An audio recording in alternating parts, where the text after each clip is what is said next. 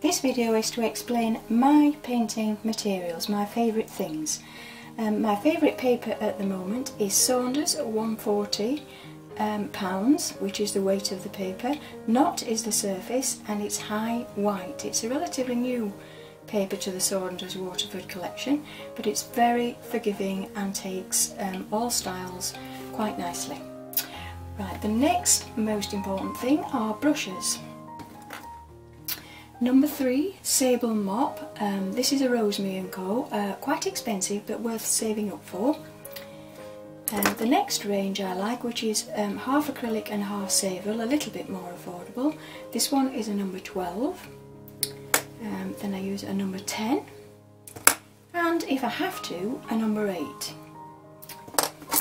The next vital bit of kit in the brush line is a number 3 rigger. This is an acrylic rigger and it's quite a nice spring, that's important.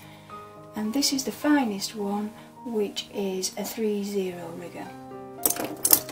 The other essential bit of kit is an old piece of rag to take off excess paint, excess water, basically used as a comfort blanket really. The water pot is a double barrelled, but you could just use 2 jam jars. Ostensibly, this is quite dirty. One is for dirty water and one should be kept clean. The palette is a folding which folds to close when you're not using it, so it keeps your tube paint moist. I'll just turn that around so you can read it. And this one is a herring Dorchester. Sorry, just do that. This one is a herring Dorchester, and I squeeze my tubes directly into this.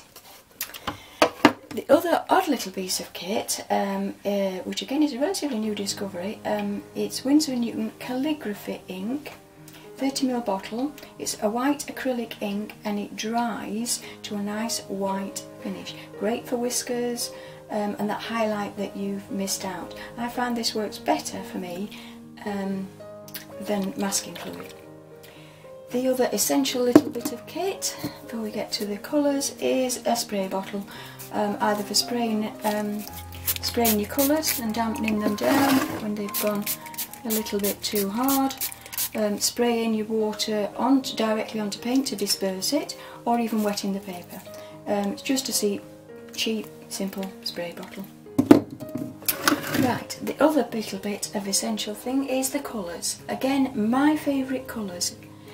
And these are all artist quality tubes, again, which I squirt into this. So the first one is a Real-In, which is a nice, cool yellow. These are all Winsor & Newton. This one is a New Gamboge. It's a warmer yellow. Then we have Cobalt Turquoise Light. I stress light because they do 2 cobalt turquoises, and the first one is quite darker than this, but the light one has a life all of its own. Quite opaque, that one. Right, this one is, yes, I've just forgotten for a minute, what is it? Cobalt Violet. Quite hard to read these silver tubes. Cobalt Violet, again a nice cool colour, makes lovely greys and is an opaque colour. Next one is Opera Rose. And this one is very transparent and quite cool. Opera Rose. We're still in the Winsor & Newton range. Cobalt Blue, everybody's favourite. Winsor & Newton, mid-tone. Transparent and granulates and warm in tone is Winsor & Newton's Ultramarine Blue. Just the ordinary ultramarine blue, no shades of, just straight, old-fashioned ultramarine blue. Burnt Sienna, and the last in this range, Burnt Umber.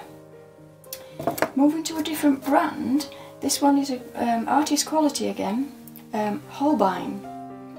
And this one is Horizon Blue. You could use Cerulean Blue if in the Winsor & Newton range, much the same, but I quite like this one. It's slightly more opaque and slightly more creamy in texture. Quinacridone Magenta, same range, Holbein. Lavender, again Holbein, scrummy colour that.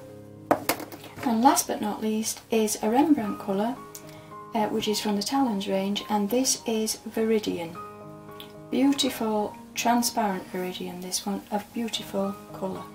And that is all my materials.